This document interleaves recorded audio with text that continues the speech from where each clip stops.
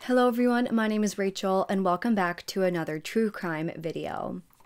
So the case that I have for you all today is one that is probably going to make you cringe so hard and wonder why the people in this case were so kind and gracious towards a man that frankly did not deserve it at all. But before we get into the details of this case, I want to help celebrate 2 sweet years of Love and Pies, one of my new favorite mobile games. Love and Pies is an adorable Merge 2 game that is having such a fun 2 weeks of exciting content, in-game events, and real-life baking contests that I am so excited for. In the game, Amelia is the protagonist, where you play in a very wholesome world where you own your own cafe, you bake pies and cakes, you grow your business, and find romance in the most heartwarming way. Then you sprinkle in a little bit of chaos, small town gossip, and a bit of mystery. All together makes the perfect game to play at the end of a long day of work to unwind and relax, or when you're in the car and you need something to do, or when you're on a long plane ride like I was, just sitting there and playing it makes the time go by so fast. My favorite part of the game is getting to build your cafe and everything from scratch, and all of the many Merge 2 games that you play to progress through your business. You should download Love and Pies right now to join in on all of the 2-year birthday fun. There is so much happening within the next few weeks. Grab your 2-year anniversary birthday cake statue for free to commemorate the anniversary. Or you can join the Bake Out Bash on the official Love and Pies Facebook and Instagram pages, where you stand the chance to win amazing prizes in their community contest. I want to see what amazing creations you all can come up with. Come on and join the amazing anniversary celebrations and install Love and Pies. It is free on iOS and Android, and you can join me in making this celebration truly unforgettable. Thank you again so much to Love and Pies for partnering with me on today's video. With that being said, let's get into the case at hand. 59-year-old Chad Amato was married to 61-year-old Margaret Amato. Margaret already had a son named Jason when she met Chad, and after they were married, Chad adopted Jason when he was 3 years old. By 1987, the couple had their first biological child together, a son named Cody, and 2 years later, they had their youngest son, Grant. Chad worked as a pharmacist at CVS Health, and he was known for loving computers, dubbing himself as a self-taught computer guru. Meanwhile, Margaret worked as a senior operations manager at Nuance Transcription Services, which was a company for medical coding. Margaret was known for her love of horses. She spent a lot of her time at Miracle Lane Stables tending to an ex-racehorse that she rescued in 2009. She was described as being kind and gentle with a sweet, caring soul. The family lived together in a beautiful home in Cholatoa, Florida. They had a big 4-bedroom home on 2.9 acres of land. And just before Chad and Margaret's death, they had bought a second home in Tennessee, which they planned on moving to after retiring. The Amato family was known as being a tight-knit family who loved football and never missed a Florida Gators game. Grant and his older brother Cody were known as being very close growing up.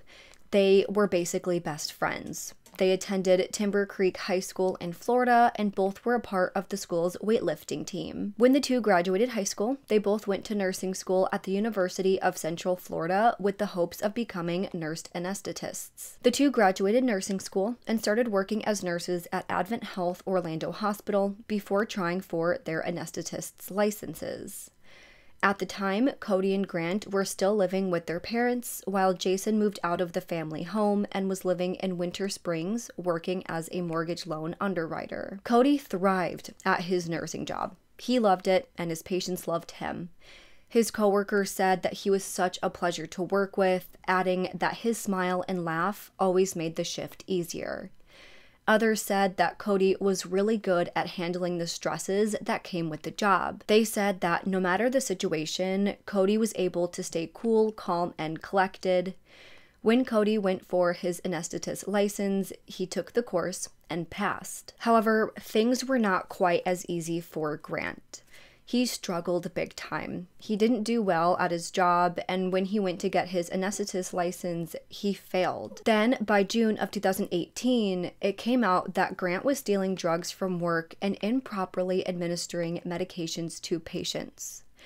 The main drug that Grant stole was propofol. Propofol is a drug that is used to slow the activity of your nervous system and brain or put you asleep while undergoing some sort of surgical or other medical procedure.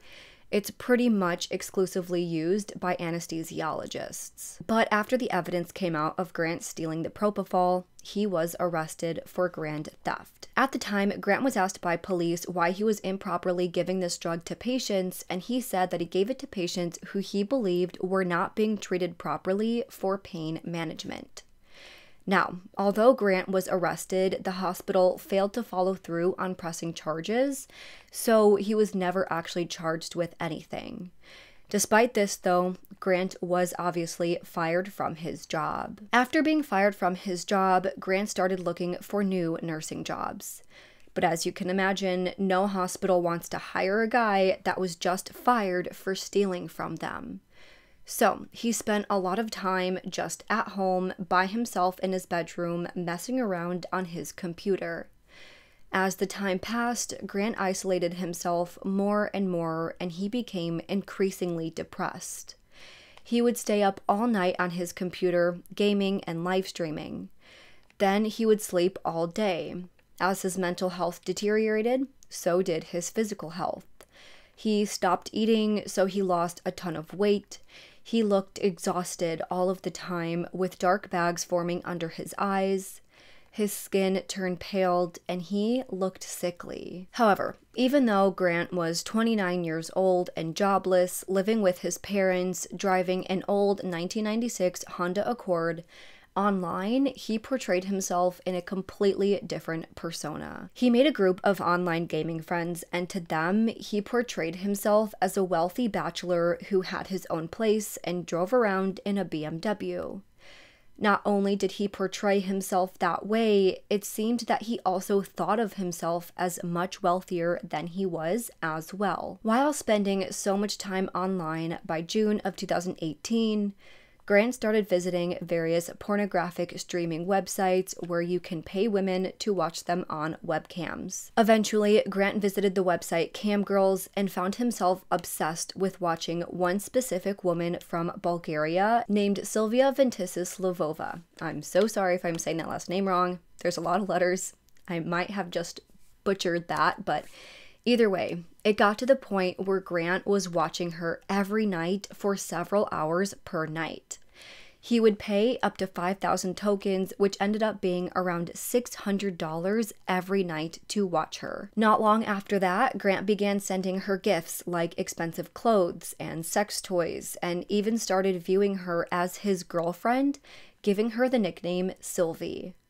Obviously, Sylvia did not see Grant in that way, but she always showed her appreciation for the money and gifts that she received from him. Then Grant started sending her videos of himself, talking to her, and asking her for free content.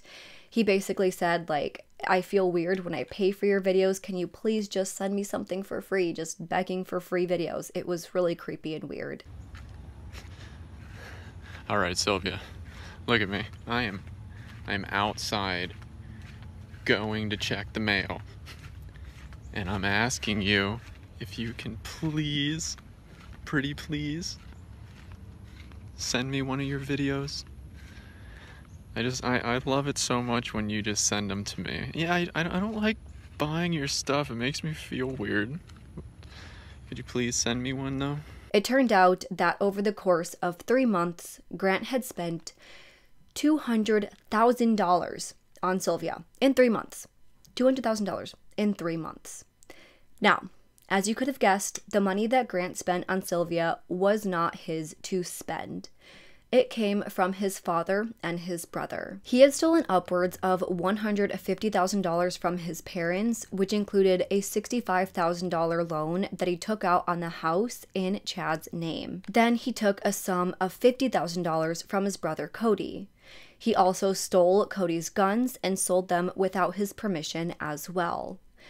Eventually, after stealing so much money from his family, they did obviously find out, but they were very, very forgiving. Grant told his family that he was using all of this money to promote his gaming on the live streaming website Twitch. I'm sure most of you, if not all of you, are familiar with Twitch, but for those of you who don't know, gamers will stream on Twitch, and if they get enough of a following, people will start paying them to watch their streams, or sometimes people just do those little donations during the stream to support the gamer as they're watching. There are a few people out there who have made quite the living off of Twitch, so that's probably what he was telling his family, that he was working hard to make it on Twitch and one day he could make a lot of money doing that. For a few weeks after they found out about this absurd amount of money, things were relatively calm in the family. They were, again, very forgiving and were really hoping that Grant was going to clean up his act and was going to use the money to make something of himself and get a job. Things stayed like that for a few months.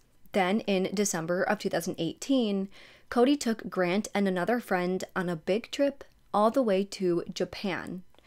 Cody covered all of Grant's expenses for the trip, and all three men had a really great time. The family thought that maybe a nice break from life as they knew it could bring back up Grant's spirits, and that once he came back, he would get his life back on track. He would be refreshed from being away for so long and would be ready to buckle down and get to work. But that isn't what ended up happening. Grant wouldn't get another job. He stayed at home and wouldn't get off his computer. It got to the point that his family was absolutely fed up with Grant and they could not take it anymore. Chad and Grant fought pretty much every day about Grant's behaviors and lifestyle, and it just got out of control for everybody in the home. By December 20th, 2018, Grant got fed up with all of the fighting, so he just left the home without saying anything. Margaret watched him drive away, and after a short while, she got a text from Grant saying that he's tired of everything and is going to handle everything in his own way. This text really concerned his mother, Margaret, because she knew that he was depressed. She knew that he had feelings of worthlessness, and he also had access to firearms that were on the property. And again, he had stolen that gun from his brother to sell, so they didn't put it past Grant to have stolen another gun. So, afraid that he was going to harm himself, Margaret reported him as a missing person. But not long after he left, Grant's grandmother, Donna, had called the family to let them know that he was at her house located in Apopka, Florida, about 42 miles away from the family home. So this put the family at ease that Grant wasn't in harm's way and that maybe he was just going over there to get away for a little bit. But after Grant got to Donna's house, she immediately noticed suspicious activity on her bank account. And this time, it was clear that it was coming from the Cam Girls website. So, as soon as she found this out, she called Chad to let him know what was going on. After it came out what Grant was really up to, because at this point, I don't think he was actually using the bank accounts to pay for the Cam Girls.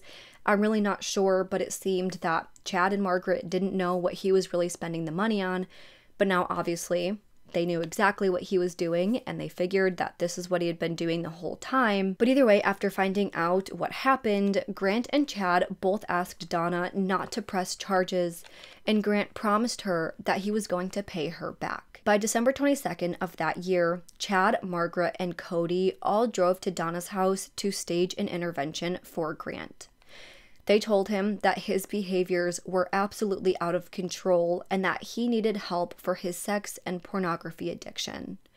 So they picked him up and he headed to a rehab center in Fort Lauderdale, where Grant enrolled in a 60-day program for sex and porn addiction. While there, Chad went on Grant's computer to get into contact with Sylvia and let her know that Grant was stealing from his family to talk to her. Basically telling Sylvia that he's not this bachelor who has a BMW, he's 29, unemployed, and stealing from his family. Then Chad changed the password on Grant's computer so that Grant could no longer use it without Chad's permission. Now, the rehab program cost the family another $15,000, but that didn't faze Grant. He only spent 2 weeks in the program before he dropped out on January 5th. Cody was the one who ended up paying for this. After dropping out, the family allowed Grant to come back and live in the home, but they held a family meeting where they gave him a new set of rules, which his father wrote down for him clearly on a notepad. He had to get a job, he needed to stop spending so much time online, no going on the internet after midnight, he needed to go to therapy, and he needed to pay his family back for all of the money he owed them, and they would no longer be footing the bills for his activities. And the biggest rule of all, no more cam girls. If he was caught communicating with Sylvia again, he was going to be promptly kicked out of the house. At the meeting, Grant agreed to follow all of these new rules to stay in the home. So, for the 3 weeks that followed, according to Jason, the brother that wasn't living at home, the family seemed to be under the impression that Grant was applying for jobs and was following the new rules set in place by Chad. That was until January 24th, 2019. It turned out that Grant had not stopped communicating with Sylvia. According to Grant, he didn't think that it was fair that he had to stop communicating with her because he saw her as his girlfriend, and he said that the two had a relationship that he didn't want to break.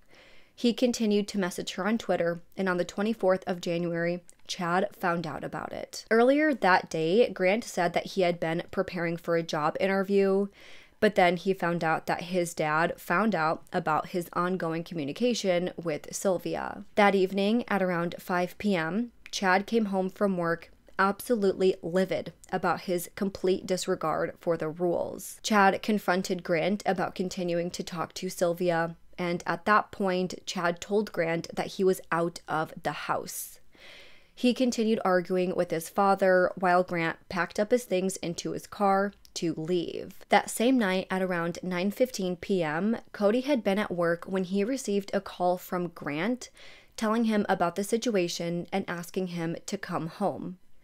Cody had actually worked with his girlfriend at his nursing job, so after Cody got the call, his girlfriend asked him what it was about, and he was visibly upset. He said stupid effing bullshit before he left work to go home. According to Grant, once Cody got home, Grant left the house so Cody could help smooth things over with their parents. At the same time, by 9:43 p.m., Cody's girlfriend texted him asking him if everything was okay, and he replied that things were fine and not to worry about him. After that, she hadn't heard from Cody for the rest of the night. By that following morning, on January 25th, Cody's coworkers at the Advent Hospital became concerned when he did not show up as normal for his work shift. They knew that Cody was very responsible, a very diligent worker who would never just no-call, no-show into work. In fact, he hadn't missed a day of work in 5 years. They tried calling and texting Cody, but nobody got an answer. When calling, they noticed that Cody's phone was going straight to voicemail, which meant that his phone was off, but this was very odd to coworkers because his phone was never turned off. So, his coworkers called Chad, who did not answer. Then they tried calling Margaret, but she also was not answering. So they tried Jason, their brother that didn't live with them, and he did answer. Cody's work told Jason that they weren't able to get a hold of him and asked if he had heard from him, and he said no. So he tried to call his family as well, but he also wasn't able to get a hold of anybody. By that point, Cody's coworkers were really concerned for his safety, so they called 911 to report him as missing. In the 911 call, the coworker told the dispatcher that Cody's brother Grant had struggled with depression and it was getting worse in the recent weeks. She said that she didn't want to assume the worst, but made it clear that she was very worried about Cody. Oviedo Police Department on a recorded line. This is Tara. Hey, Tara. My name is. I work at OMT downtown. I'm an anesthesia provider down here. I got an employee that has never missed a day of work in about 5 days. His phone is off. His brother also works here at the hospital. His phone has been disconnected. I was wondering how I go about doing a wellness check on him just to make sure he's okay. We can send an officer out to the location. Do you know where he lives? His name is Cody, C-O-D-Y, last name Amato, A-M-A-T-O. He lives at that residence with his brother. Last time he was here last night at 9:15, he left the hospital. He knew he was supposed to be at work today. Again, he's never missed a day of work in like 5 years, and he's always got his phone on. His phone has been turned off, and his message box is full, so nobody can get a hold of him. He tried, all the social media outlets and all that, and he's supposed to be here at, he only gets here about 5:30 in the morning. All right, I'm going to have them call you after they're done going out there to check on him. When they call you, it's going to show up as an unknown blocked or restricted number, okay? Perfect. Thank you very much. I appreciate all you guys do. No problem. Thank you. By 9:17 on the morning of January 25th, officers arrived to the address where Margaret, Chad, Cody, and Grant all lived. They checked all of the doors and windows, which were all locked. They tried knocking and eventually using an air horn to announce themselves, but still, they got no response. So, deputies decided to enter the house by breaking the deadbolt to the back door to do their wellness check. When they walked in, an officer immediately saw a man lying on his back on the kitchen floor, surrounded by a pool of blood. Then they entered the area where the garage was, which led directly into the home gym. And right in that doorway, they found another man lying dead on the floor, this time in the fetal position, with blood coming out of his eyes. Then they went downstairs to the home office, and there they found a woman slumped over the desk, still in the office chair, with blood all over her face. Of course, these 3 victims were identified as being Chad, Cody, and Margaret. Margaret had been shot once in the back of her head. She was found slumped over at her desk again, right next to an empty glass of wine. It was thought that she was shot first and that she was shot while she was working, completely unaware that somebody was right behind her with a gun pointed at her head.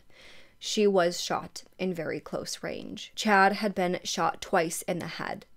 Upon inspection, it looked like Chad had been shot once while he was standing by the cabinets in the kitchen, and then again while he was lying on the floor next to the island in the kitchen. It looked like he was still alive when he was shot the first time, so he tried getting away, but he was shot again shortly after. When Chad's body was found again lying on his back on the kitchen floor, they saw that he still had a gun in his belt holster.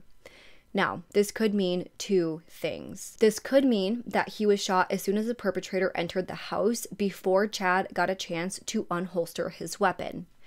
Either that, or the perpetrator placed that gun holster on his hip to make it look like Chad was carrying. It has been said that he didn't normally carry his gun holster around, so it could have been placed there after he was shot to make it look like there was some sort of other confrontation, but I'm not 100% sure which is the true scenario. Cody was found to have been shot in the face, directly between his eyes. He was found curled up on the ground with his scrubs still on from his shift that previous night. Like I said, he was found right in the doorway from the garage that led into the home gym.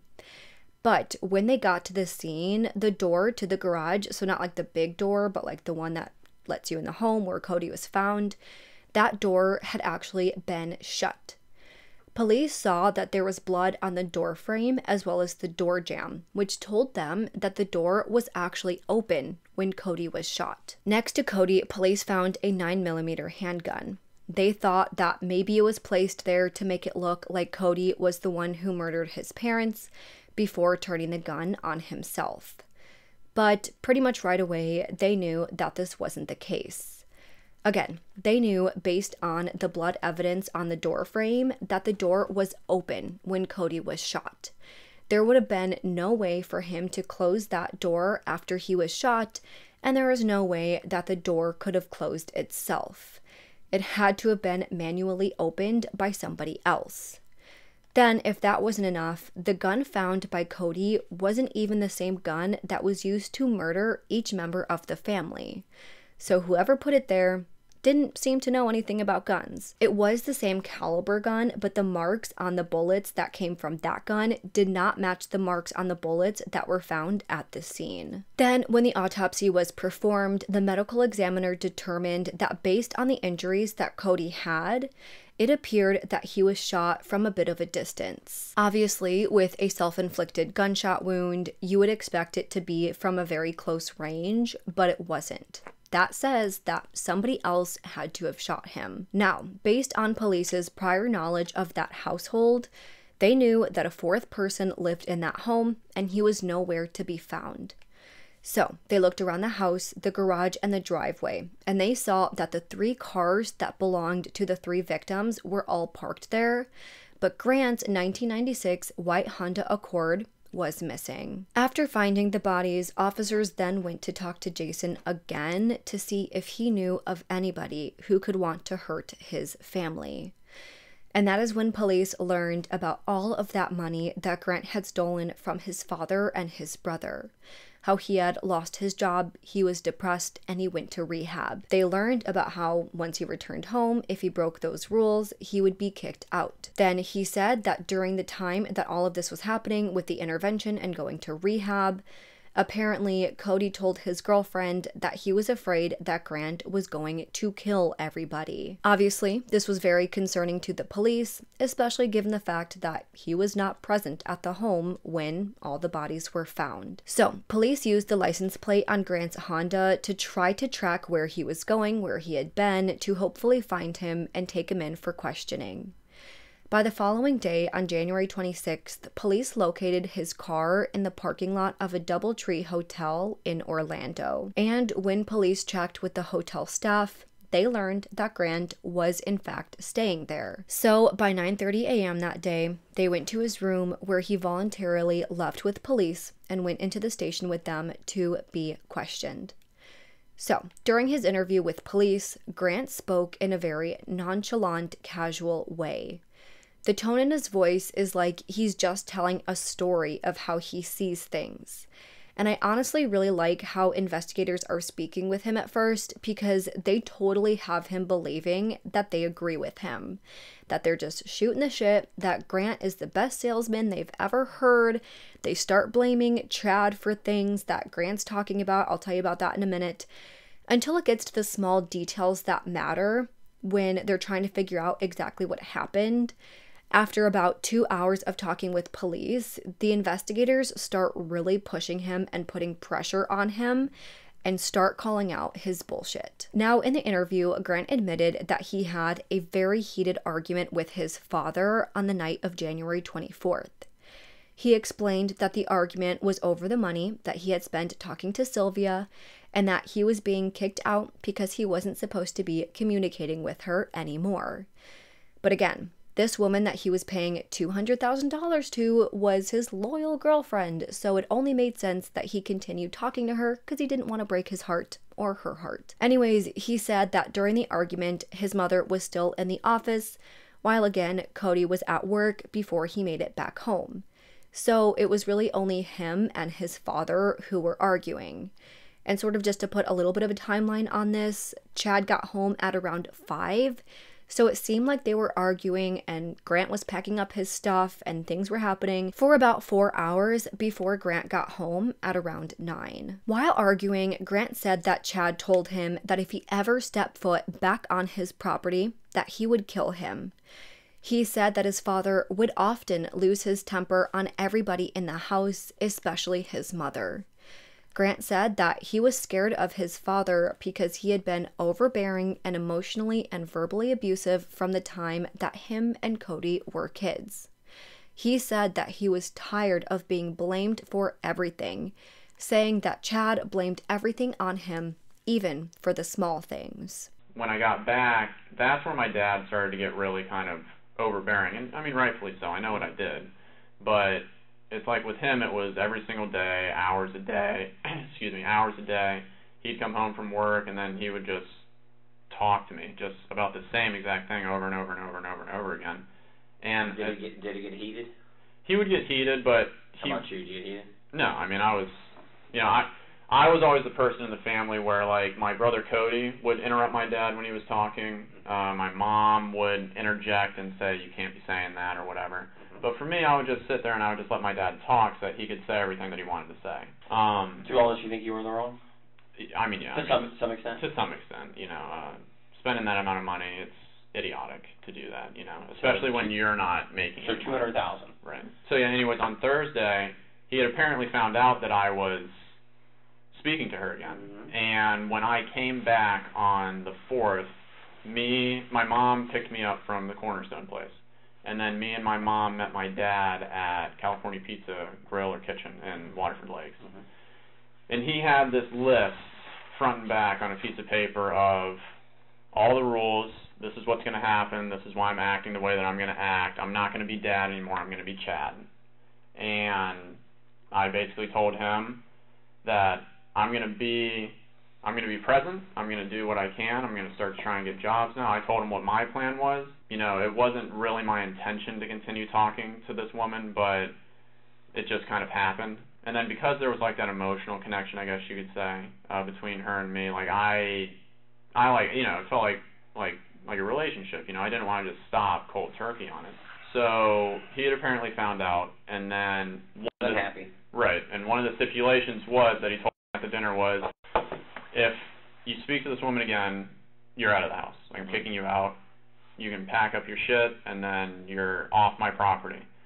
And then, because of the way that he used to be, he had told me that basically if that happens, that if I ever step back onto his property, that he would kill me. I don't know how he found out, but he had apparently found out, and then... Found out what? That I was talking to... You were still talking to the woman, yeah. And then he came in, and then he asked me, in a calmer state, I guess you could say, like, basically the leading question of, you know, why do you think we're about to have this conversation? Giving me, I guess, that opportunity to be honest and truthful, to maybe tone it down a little bit. I, of course, did what I always did, where I kind of didn't admit to it. Mm-hmm. And then he came out and he told me that I had been doing that. He had proof. Yeah. Have an argument? Yeah. He had kind of reverted back to the way that he was when we were younger, mm-hmm. where, you know, he kind of, you know, pulled me up from the couch, and then he was yelling at me to pack my shit up and just get out of the house. That he was the one who had to be the hammer, and that, you know, why am I making him have to go through this, and all this other kind of stuff. Okay. I mean, like the way you described right, it when you were right. when you and Cody were kids. Right. What do you do? Like I said, he pulled me up from the couch just by, like, the shirt that I was wearing. Mm-hmm. And then, you know, after that, he was basically just having that yelling where it was kind of like cracking. You know, like his voice would either crack or he was basically just yelling at that point and monitoring. Where's like, your mom? My mom was in her office. You have your argument and you pack your stuff? I had my argument, and then I'm packing my stuff. I'm, you know, taking it out to the car. It took me like a couple hours to get as much as I could, just kind of out into there. And then, yeah, it's like Mom's kind of just staying out of it to a certain degree because she knows like how Dad can be. Mm-hmm. And then, yeah, I mean, you know, and that's just pretty much where I was just kind of like waiting.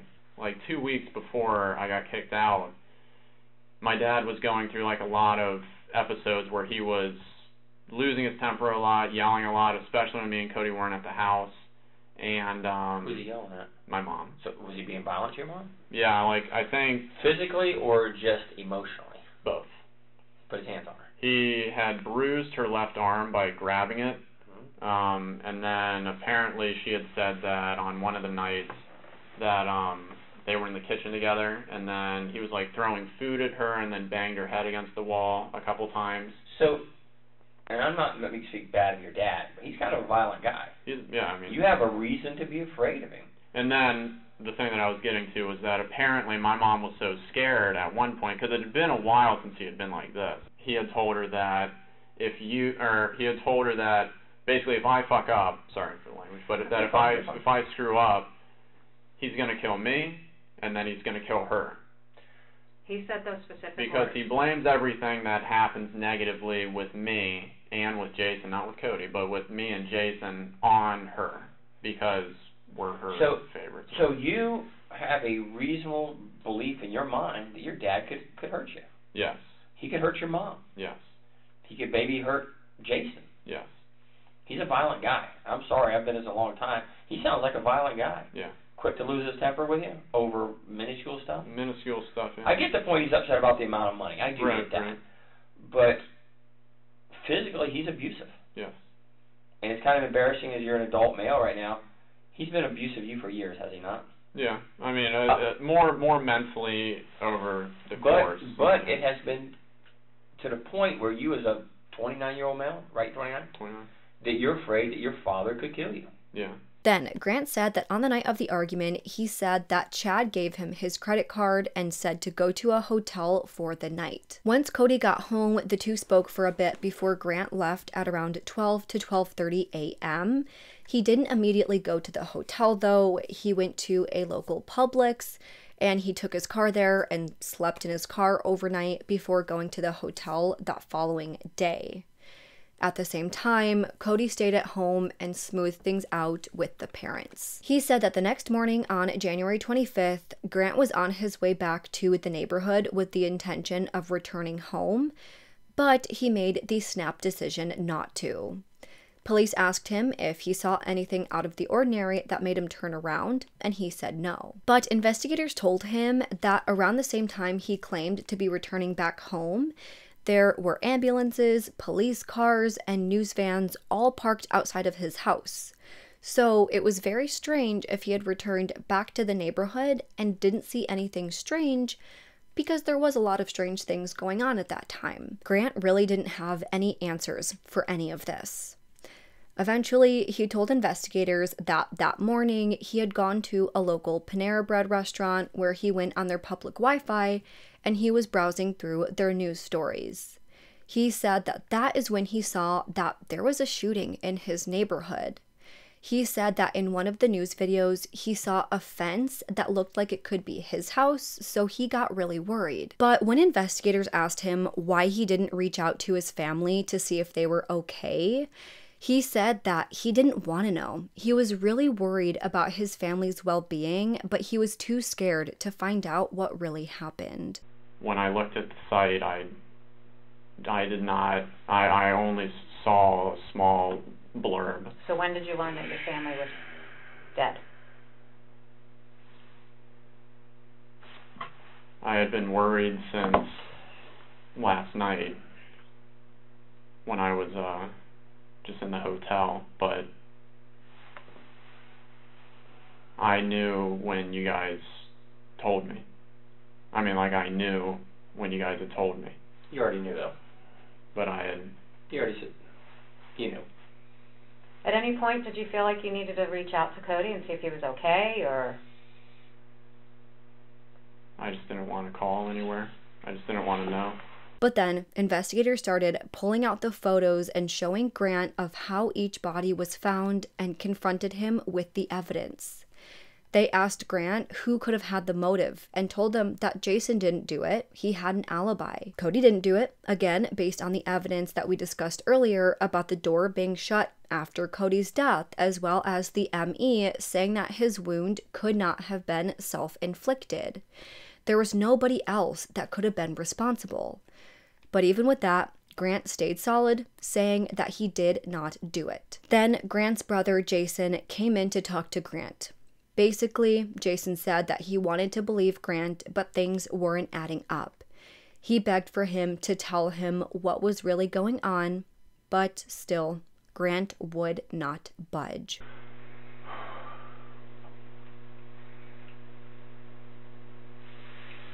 Alright, so I take it you know what happened. Yeah.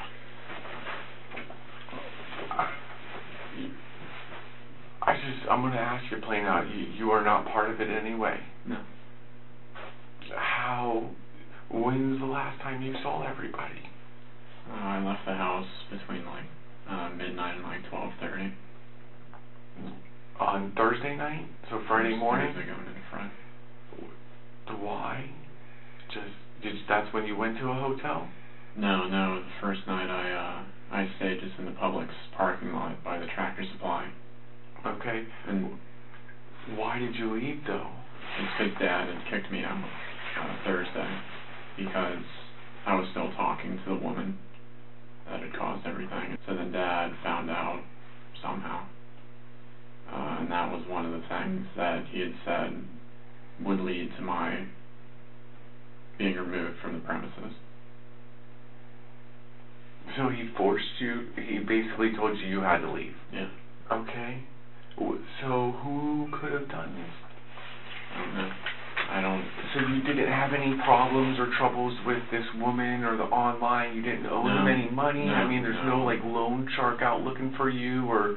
No. I mean, I just don't see how things aren't adding up. I'm really confused, Grant. I don't understand. I don't know. I want to believe you, Grant, but you're the last person that I could put in that house. And I know what happened over the last 6 months. I can understand the troubles that you've gone through, but it's hard for me to think that you would break to this point. Mm-hmm. But who else can I blame? How are we going to find out who did this? I don't know. I don't have the answers. So what are your intentions? Do you understand what we have to do now? If you're not the person that did it, we have months of stuff that we have to take care of from our dead parents. Months. You know how much stuff is in that house? We have to go through it all. I have to call people in California to let them know that Margaret Amato is not alive anymore. I gotta call at 3 o'clock in the morning because Cody's 30 years old and has perfectly good organs to donate. And I can't call that shot. He's not an organ donor. I had to say no. So that means there's someone out there that could have used his organs, but we weren't prepared for this. I love you more than anything in this world, just like I loved Cody, Grant, and Dad. I know Dad was an asshole. I know Cody was an asshole. But they were our family, and they would have never done anything to hurt us. Mm-hmm. The shit you did, you could have been in jail. You would have been in jail for years. Mm-hmm. And they covered it up for you. I'm sorry. I don't believe you. And I probably will have resentment for the rest of my life, whether you did it or you didn't do it, but I need closure. I need to know what happened to my mother, my father, and my brother Cody. Because I wasn't there to fucking help. And that hurts me. That hurts me a lot, man. I may not have been able to stop you. You probably may have hurt me too. But at least I would have known what happened. And now I'm in fucking who knows what now. I'm lost. And it scares me that you want to leave here and not face what happened. Because you're putting my life at risk then. You're putting Donna's life at risk, Grandma's life. How do we know what you're going to do? You know, I know what I did to everybody over the months and everything like that. I know you did. And I know that you know the hell of dealing with it every single day when you're trying to move forward. Yep. With Dad, Cody, and all that stuff. Yep, and I understand it was probably harder for you because you lived in the house. I had the option of getting out, which gave me the ability to not have to deal with it on a daily basis. I understand the mental struggles you went through with Cody and Dad's relationship, you and Dad's relationship, everybody's relationship in the family. You know how smart everybody is in the family when it comes to medical information. And that's what scares me even more about you. If you didn't do it, then you have to know that someone else did it. There is no way that there were people out there looking for our parents or brother. They had to have been looking for you. There's no way that Mom, Dad, or Cody owed anybody money, had anybody looking for them because of something that they did. No, I don't think that it's some money shark or monger or somebody like that. Right, because nothing was stolen from the house. Right. So, like, people that are looking to compensate for financial obligations would have taken TVs, computers, jewelry, monetarily things. Right? From what I've been advised, that is not the situation. So that leaves that the people were murdered for the reason that they were in the way of getting to something else. I don't understand why. I don't understand why it happened. I was taking my steps forward despite everything that I was supposed to do, that I was supposed to be doing. The slip-up was still communicating with the woman. I don't know what else to say, but I'm scared for you and I'm scared for myself, and I don't feel comfortable with you being around me alone. I'm sorry.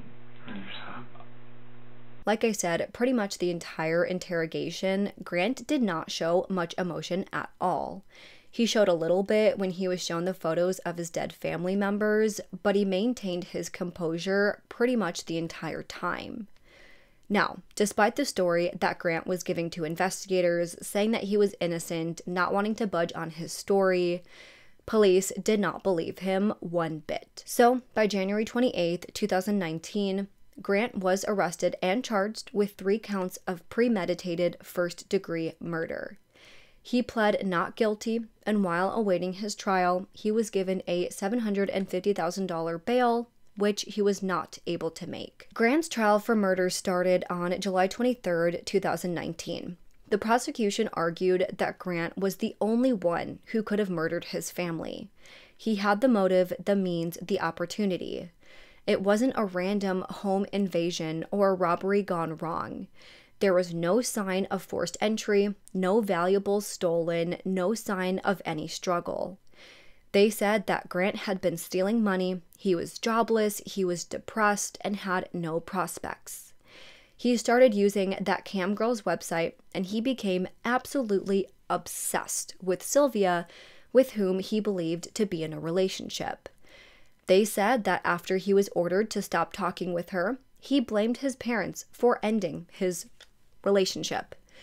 When Chad found out about him continuing this relationship with Sylvia, he threw him out of the house. Grant then responded by murdering his entire family. The prosecution talked about a letter that they found, which was written by Grant at some point between his rehab stint, so coming out of rehab, and before the murders took place. This letter was supposed to go to the internet friends that he had met, who were also men who watched Sylvia on Cam Girls. He basically talked about how much he loved Sylvia, but he was furious at his father. Again, while he was at rehab, Chad messaged Sylvia and told her that Grant was not this rich bachelor with a BMW and his own place. Grant was unemployed, living at home, and was stealing money.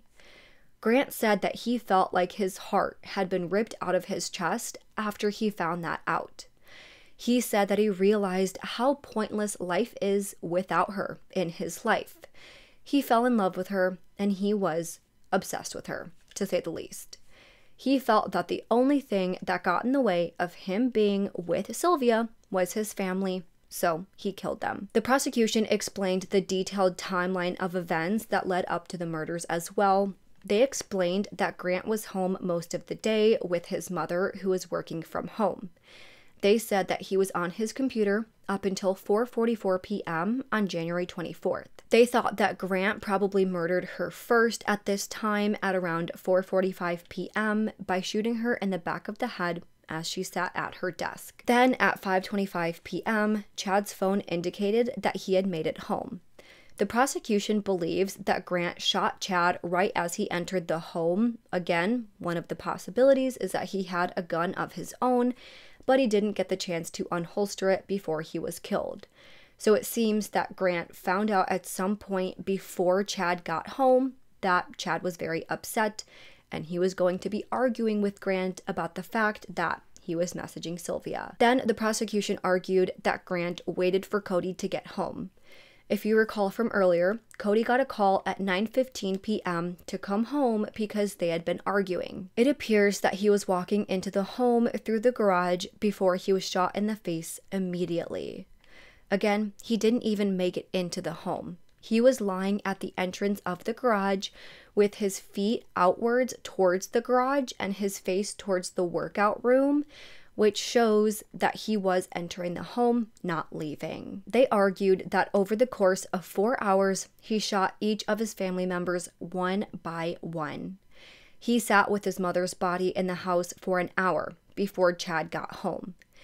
Then he waited another 3 hours for his brother to get home, as the bodies of his parents were in the home with him, in the kitchen with him where he could see his father lying there.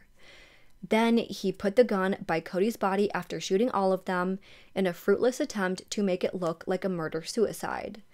They said that this was just about as brutal and violent and cold as it gets. Now, to continue the timeline. At 11:32 p.m. that same night, a flash drive with over 600 photos of Sylvia was inserted into Grant's computer in the home. The same flash drive would later be found in Grant's pocket. Then at 11:39 p.m., they found that Cody's iPhone had been connected to Grant's computer, but the person trying to access it didn't know the passcode, so the phone was put into recovery mode. This told investigators that the person on the phone was attempting to wipe it clean.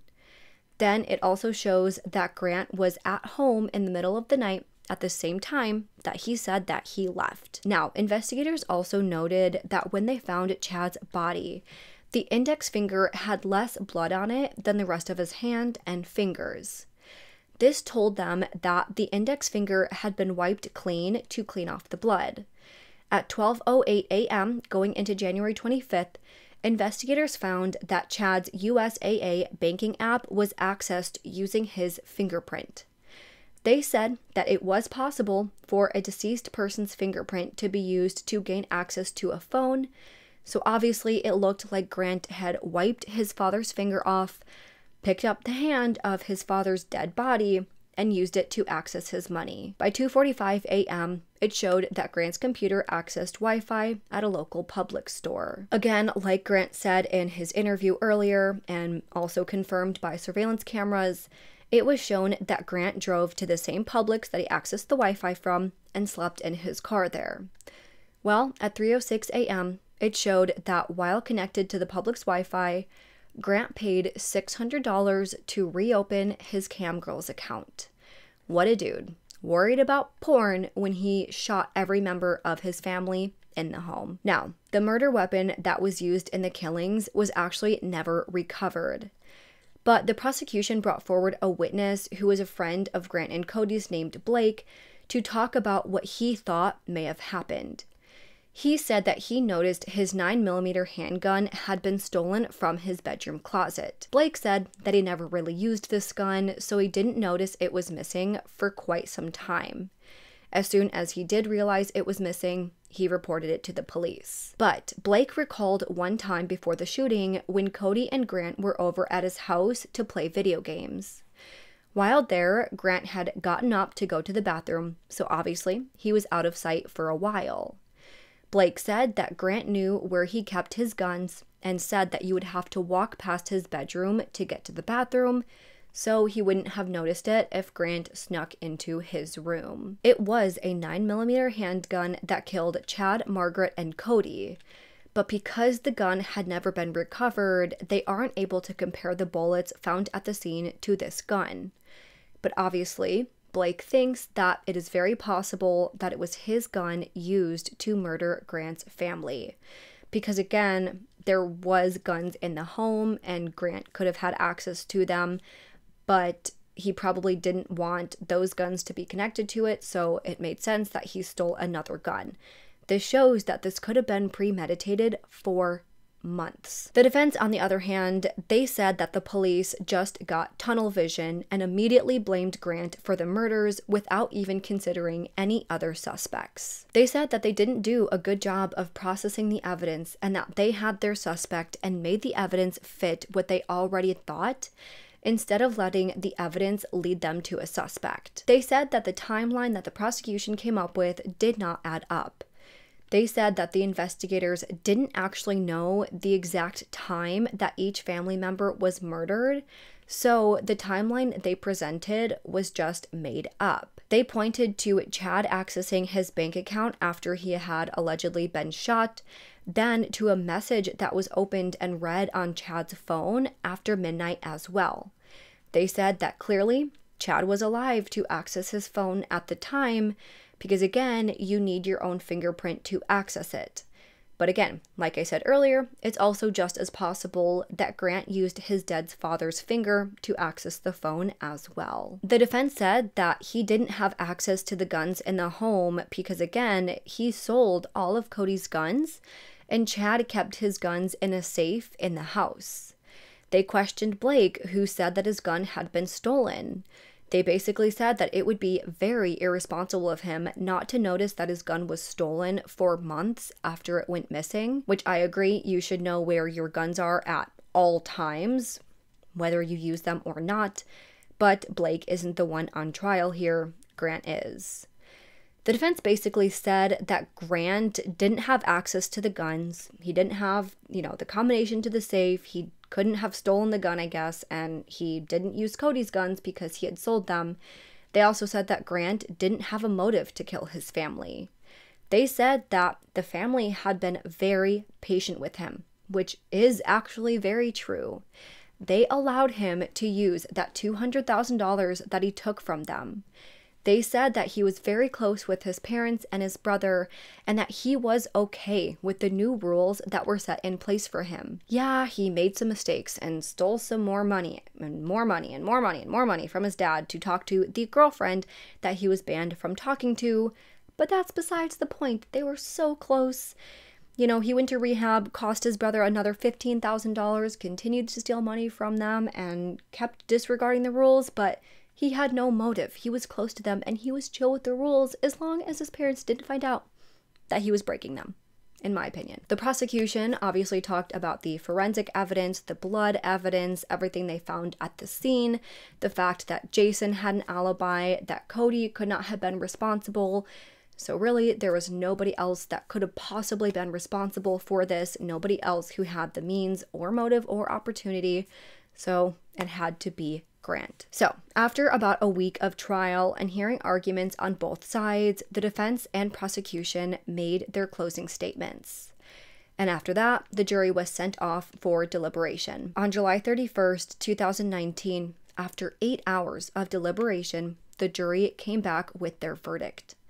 They found Grant Amato guilty on all 3 counts of premeditated first-degree murder of his mother, father, and brother. Seated, court will come to order.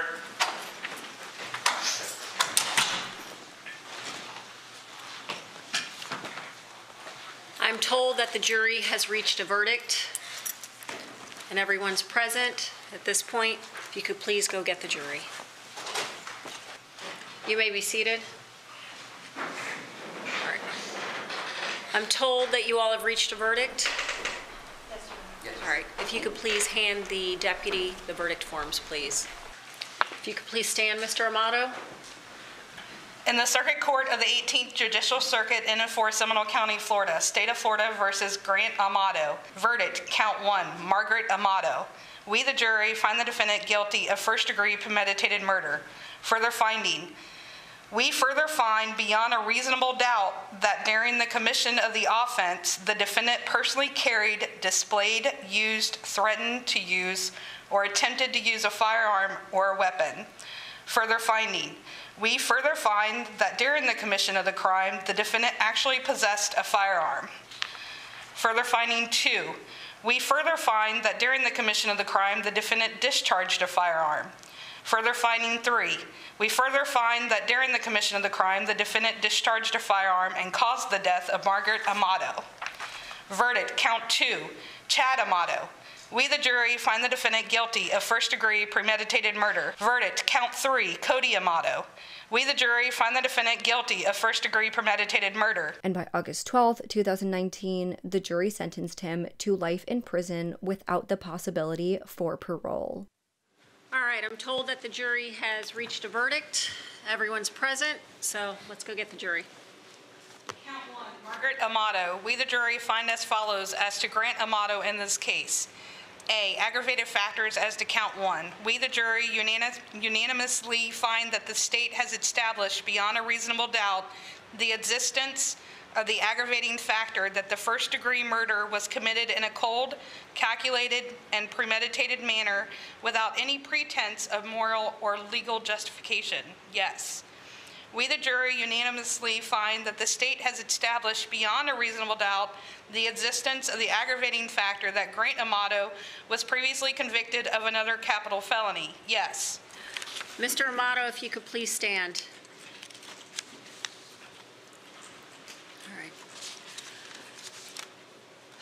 As to, and state at this point, any thing that the state wishes to address with the court prior to me sentencing Mr. Amato?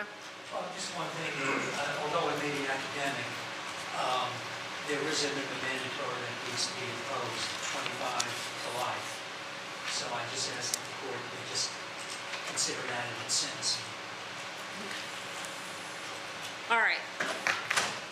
Based upon this case, 2019 CF 337 CFA, the state of Florida versus Grant Amato, you've been found guilty of 3 counts for killing both your mother, your father, and your brother, Margaret Amato, Chad Amato, and Cody Amato.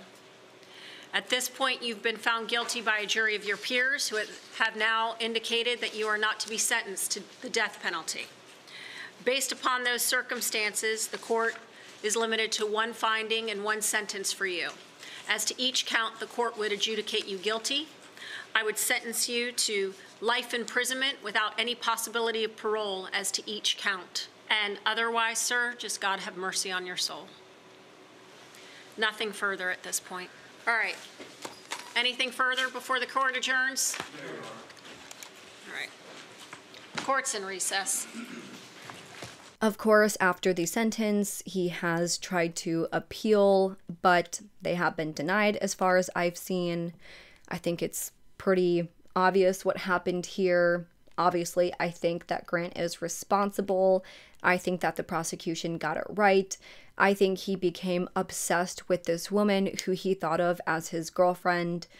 I do think that he was mentally ill. I think he was depressed, and I truly think that he just didn't see much point in life. I think that is why he became so addicted to these cam websites and why he became so obsessed with Sylvia.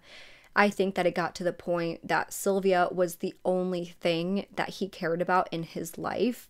So when his family banned him from seeing her, he responded by taking them out because they were taking away the one person that he cared about.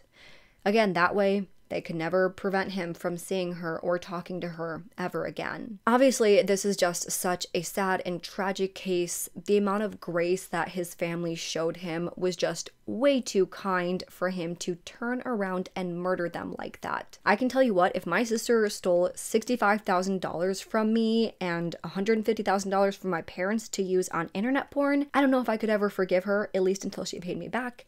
Let alone continue to let her live with me, which she doesn't, but if she did, she would not be living with me anymore. I wouldn't take her on this nice international trip to Asia, pay for her rehab, only for her to drop out, and then wait patiently as she was applying for jobs. Obviously, none of them deserved this. I'm so sad that they showed him so much kindness and forgiveness, and this is how he repaid them. I'm just so sad for all of the lives that were ruined by this pathetic loser. The fact that Jason has to live with the fact that this monster of a brother murdered his family for literally no reason. Cody's girlfriend has to live without the person that she loved and cared for. Every patient who could have been cared for by Cody at the hospital will be robbed of that, and his coworkers will be robbed of his smile and his caring personality. Everybody who knew the family, their lives are forever changed, and it's all because of some selfish, pathetic loser. I'm sure Grant is sitting in jail. I'm hoping that he regrets what he did, but I also hope that he knows that everybody sees him as this entitled loser who couldn't get a job, 29, still at home, unemployed, not doing anything in his life besides watching porn. I hope he knows how embarrassing and pathetic that is while he's sitting in jail. But I digress. That is all I have for today's case, and now I want to know what you all think. Do you agree with the prosecution's proposed motive of him killing his family over Sylvia? Or do you think there was another reason? Do you think that mental health played a big role in this? Let me know any thoughts that you have about this case in the comments below. If you liked this video, please make sure to go ahead and leave this video a big thumbs up and subscribe to my channel. I put out new true crime and mystery videos every single week. Make sure you follow my Twitter, Instagram, Facebook, and now I have a TikTok account too as well. All of those will be linked down below. And if you have any case suggestions, please make sure to fill out the Google form, which is also listed down below. With that, I hope you guys have an amazing week. Stay safe, stay healthy, and I hope to see you next time. Bye.